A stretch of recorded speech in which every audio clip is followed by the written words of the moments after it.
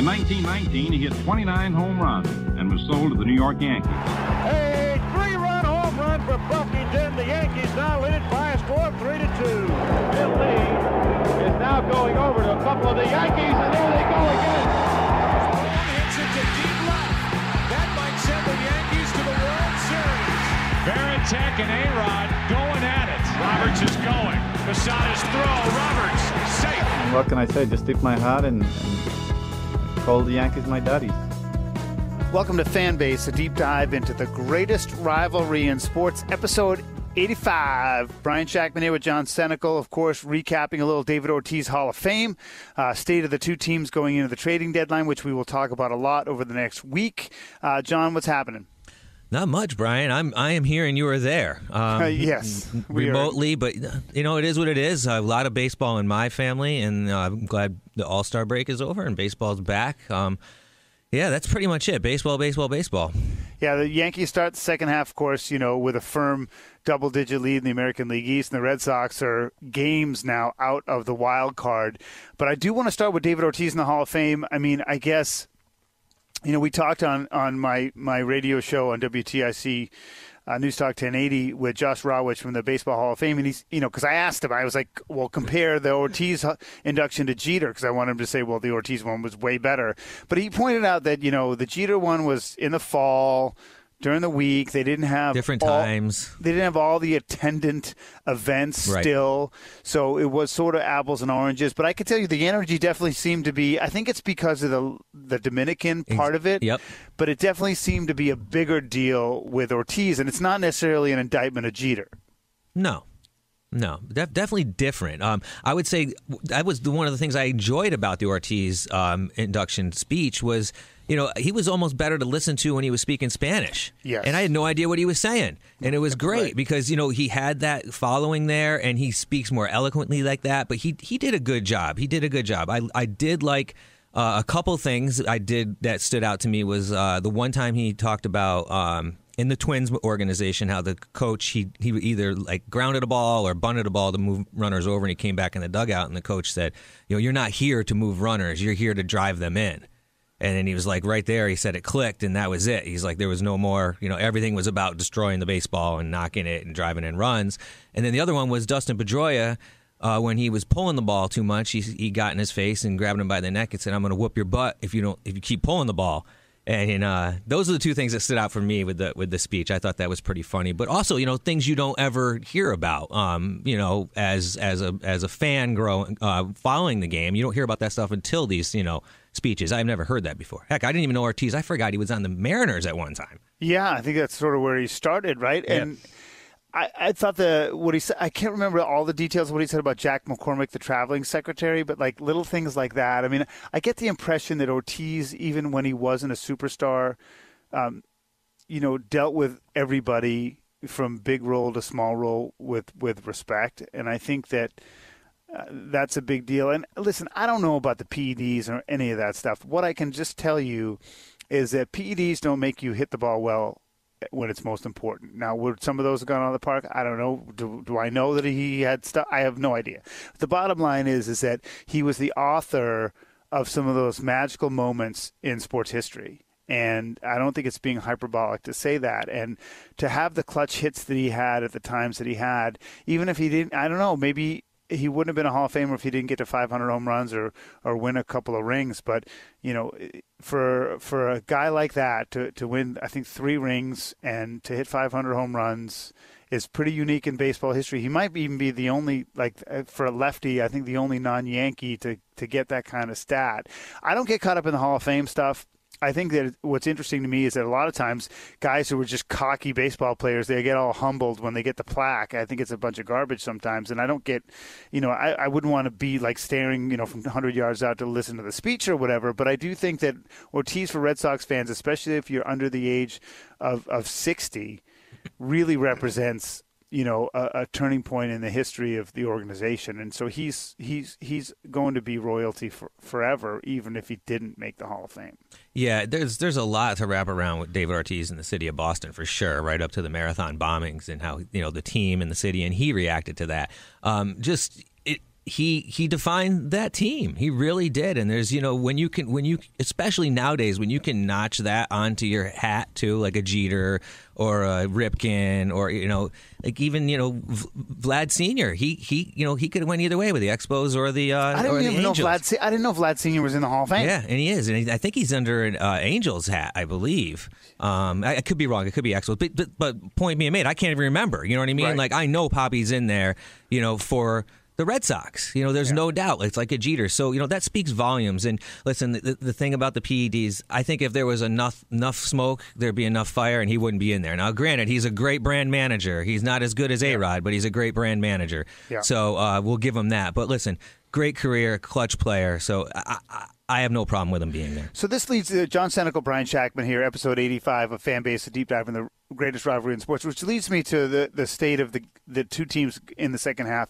Because, with obviously the Red Sox 03, 04, they lose in the ALCS in 03, they win the World Series in 04, and really right around that time, the place was sold out every night. You couldn't get a ticket. I used to sell a couple games a year, and it would pay for my whole season. I made money off reselling tickets.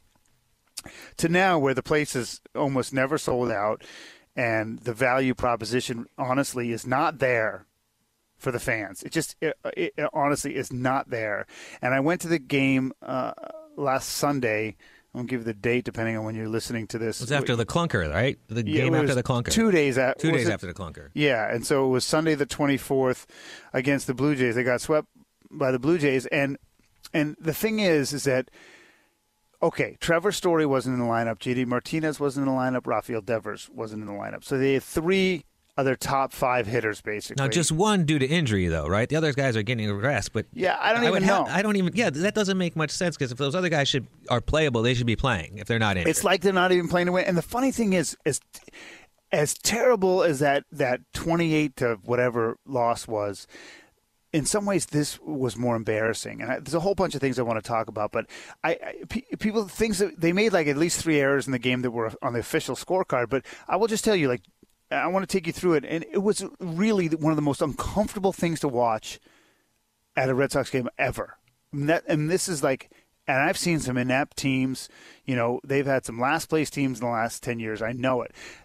Jeter Downs is playing third. Franchi Cordero's in left. Neither one of them naturally play that position. And I at some point I have to put it on the manager. But two things that didn't show up on the score sheet. The first ground ball of the game, right? It's a ground ball. You know the rules of baseball, John. The third baseman is supposed to be super aggressive. If he can cut anything off, the shortstop never gets mad. It's a shorter path to first base, period. Exactly. He defers to Bogarts, doesn't cut it off, takes 2 extra hops. He has to try to barehand it to throw him out, can't do it, right? So that doesn't show up as an error. The home scorer gave an infield hit, but Downs should have cut it off, and he probably would have got him, maybe at least a 50-50 chance. Right. The next thing is Jeter Downs playing third base. The ball bounces off the bag. I don't think he knows it's a fair ball. Now, another thing. He pulled a knob block and just watched it? Yes. And so, like, beyond the fact that that third baseman, whenever they can cut the ball off, they're going to, that if the ball hits the bag, it's a fair ball. Right. And he's standing there almost not quite as bad as Jeter Downs on that inside the park grand slam on Friday night. So not until the ump said fair did he move. You mean Jared Duran. Jaron Duran, yeah. On Friday night. So, sorry. And so, like, those are two things that did not show up as errors. They were awful baseball plays. And then there's a single to left, and Franchi Cordero overruns it. It goes underneath his glove, which is, again, 11-year-old Little League. Right. And then when he throws it in, he throws it almost directly into the ground. It 4-hopped to second base. Worse than Manny cutting the ball off? Yes. I mean, close. Close. Maybe not entirely. But, like, these are major league players. And the reason why I say Cora at some point has to be responsible, if you're going to put somebody in left field who's not comfortable there, if you're going to put somebody at third base who's not comfortable there, you better drill the crap out of them. Right. And they better know what they're doing, because it was so embarrassing. People are paying $100 plus for a ticket to see that garbage was super uncomfortable. I mean, I have to tell you, like, it was really bad.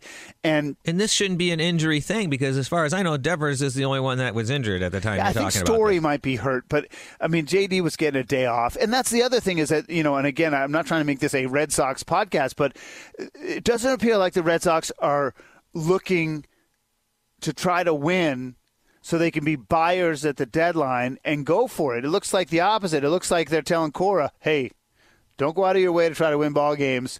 If we're out of it enough, we won't acquire much. People won't say much, and then we can keep the program on schedule. But do they deal Bogarts and then put Story right over short and put Jeter Downs at second where he probably should be? I mean, that's the logical choice right now sure. if they're not. But I would. We talked about this last time. I don't understand if they're gonna play like this, or they're gonna just hold pat and the fans are like, everything's great. Like they know the Bogarts is gonna opt out of his deal and he's gonna leave, right? So most likely, I would say Devers. I mean, Bogarts I think would stay with the right. I mean, I know Boris is there, but with the right deal, I think Bogarts would stay. But Bogarts has an opt out at the end of this year. I mean, both of them do. Yes. Well, no, I think it's another year for Devers. But your point is well taken. And, my thing is, I said to my wife, we've had season tickets from one form or another since, I think, 2005. And I said to her, we can get tickets off StubHub anytime we want, right? And you can save money. You can get good seats for less than what we pay for them. I mean, they were selling waters. Thank goodness they let me bring in, like, they didn't give me crap for having a water bottle. They sell waters for – it's not even – spring water, it's filter water for $4.75 a bottle. Yeah. And you still have to wait a half an hour in line. My kettle corn was burnt. I mean, it was really a bad experience. And the truth is, I'm like, why should I keep my season tickets if I can go when I want? Right. It doesn't make any sense. And so, in terms of the baseball side of things, if Bogarts is gone, I really am questioning. Because after Betts. If Bogart, and by all accounts, Betts didn't want to stay, but by all accounts, Bogarts wanted to stay, right. And so I'm not giving up on being a fan, but it really takes a huge amount of positive energy out of my soul for that team. Well, it's certainly going to be interesting to see what happens coming up to the trade deadline, which is now it's not far away. It's not far away, and the Yankees. I mean, obviously the Yankees are rolling along and they're playing okay. Listen, they're not great over the last 10 games, 500. They should be playing better, but listen, like I've always said, they've been playing way up on top of the ceiling. They do have holes. Michael King is hurt out for the season now. That was sad. I feel bad for him. Yeah, well, it's tough. I mean, listen, I had said this before. Now is the time when they're going to have to figure it out. Like, they got big-time bullpen holes right now. They have inexperienced pitching, Tyon and Nestor Cortez, who don't have a lot of innings on their front end, which they're going to be required to throw a lot of innings if they're going to win the World Series. So they're going to have to figure that out.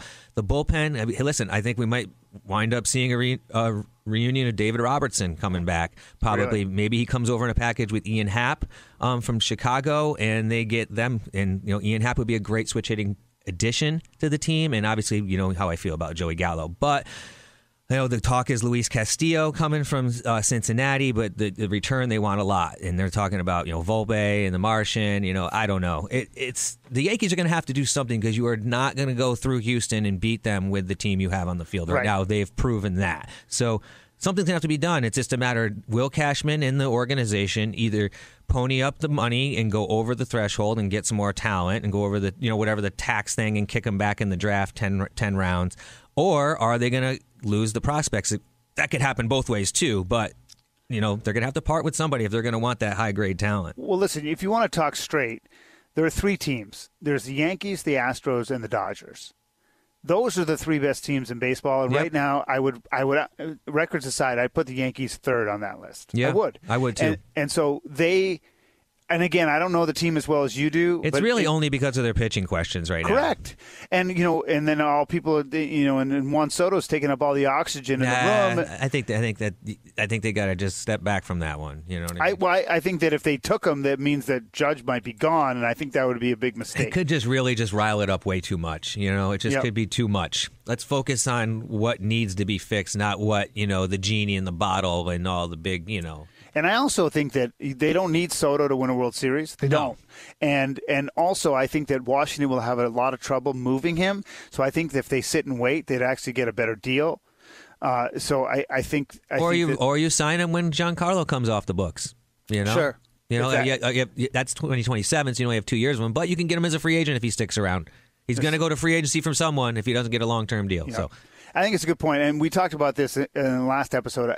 To me, I think that getting a competent closer, not to put pressure on the current guy, but to at least have him there in case the guy melts down or they need setup help. 8-9. They definitely need setup help. Yeah, you need something. And so, but right now, I agree with you. And because I look at the Yankees, and they may be better on paper than the Astros, but they're not beating the Astros right now. No. And the Dodgers just look the thing with the Dodgers is sort of what the Yankees do on most nights in the AL is that when one guy struggles, another guy picks him up, and they'll get bottom of the order production when Betts has an 0 for night and stuff like that. And I think the Yankees have the ability to do that as well. But I don't think the Yankees win the World Series as they're currently constructed. No, I 100% totally agree with you. And that's just not the Joey Gallo factor. That there's other holes and they need to be addressed. And I think, I would think if you're sitting up in that presidential suite and you're watching this team play every night and you know what's going on, you need to figure it out and back whatever decisions that your guys that you put in those spots to make. Because is there a frontline starter for them to get? Is there Luis somebody? Castillo would be the one, and Cincinnati, and Freddie Montas in Oakland, and they talk about him. But listen, there's always somebody. Like we know Cashman can work backdoor deals, but the headliner is Luis Castillo, and he auditioned for him, and he wiped the Yankees all over the map. Would you put Volpe? Would you give him up? Listen, I think Volpe is more expendable. By the way, for people who don't know, he's their AA. He's a shortstop prospect, correct? Yeah, he's their number one prospect. Yeah. Having an okay year, but listen, he's young still, and he's the one everyone talks about. Him and Jason Dominguez, the switch hitter, who's now in High A in Hudson Valley. Now, listen, my theory on that is you keep Jason Dominguez no matter what because he's a switch hitter, and you have another great shortstop with Oswaldo Pereira. Peraza, I believe his name is, that you have too, that you need it. And IKF is playing good too, so you have him for another year, so you could figure that out. But one of them's going to go if you're going to get rid of if you're going to trade. So I don't know. That's a tough The answer call. is, would you give up Volpe? I would give up Volpe if it meant a World Series. Yes. Not if I'm looking into the future with Doc Brown and his time machine. I would say give up Anthony Volpe. But listen, it's proven if you got to win, man, you're going to have to give someone up, and they know that. They know that. The other teams know that. They're not stupid. They're not going to just take some guy and Joey Gallo. They're going to want to dump Patrick Corbin's salary, or they're going to want to dump someone else's salary. It's just how it works, Right. And they're not dumb. That's why they're there. They're in that position to wheel and deal. And Cashman's not afraid. He's not afraid to take risks, and that's really what I think. A lot of Red Sox fans, they're not envious of the Yankees, or they don't want Brian Cashman as their GM, but they know that Cashman's going to do what he feels he needs to do to win. Whereas right now, Chaim Bloom, they're still sort of. It seems like, and again, Dan Shaughnessy, the Globe, I think he calls it the illusion of contention or something like that. Like they want the fans to think that they're close, even when they're not, and do nothing to make the team closer. Like I really will be surprised if the Red Sox make any deal for any degree of talent. And all these guys they're showcasing in the bigs, they're not doing that well. So you couldn't move Jeter Downs or Jarren Duran for a used ball bag right now. You just couldn't, because they don't look like they're bona fide major leaguers. And it's tough. It's tough if your team's not playing good, though, either. It's really hard. It's hard. That's true. The talent's there. But, listen, it'll be interesting to see what happens. They both need to be doing something. The Yankees are going to have to add, and, who knows what the Red Sox will do. They're the 50-50 right now. Yeah, and we'll be talking about this a lot more leading up to and through the deadline. He's John Senegal. I'm Brian Shackman. This has been episode 85 of Fanbase, a deep dive into the greatest rivalry in sports.